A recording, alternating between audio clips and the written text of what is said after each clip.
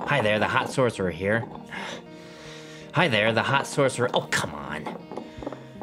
This is why I was always picked last for the team. Alright, one last try. Greetings, the Hot Sorcerer here, and today I'm reviewing another small batch craft hot sauce. This time it's the Mountain Mango sauce from the Tennessee Hot Sauce Company. This company's been growing a variety of spicy peppers and making hot sauces since 2018, hence the 2018 on the bottle. And this time, I think they've really hit a winner.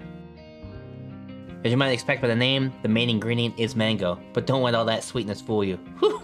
This sauce has a wild side, combining the fire from 3 very spicy peppers: yellow 7-pot peppers, yellow reaper peppers, and yellow habanero peppers. Say that 3 times fast. With that said, the mangoes do provide a bit of sweetness to this sauce, but I wouldn't classify this sauce as overly sweet in any way.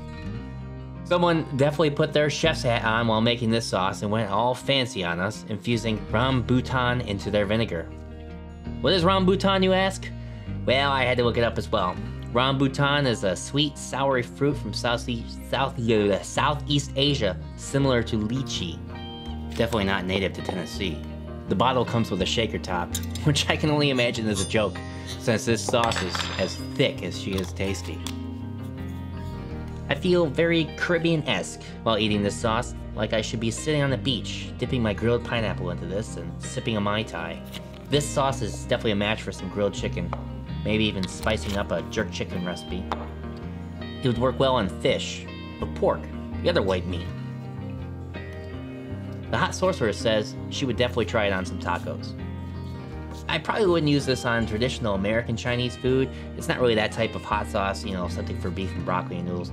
But I could definitely see this working on maybe something like orange chicken or maybe some fried egg rolls. And I am totally putting this on my next Hawaiian pizza.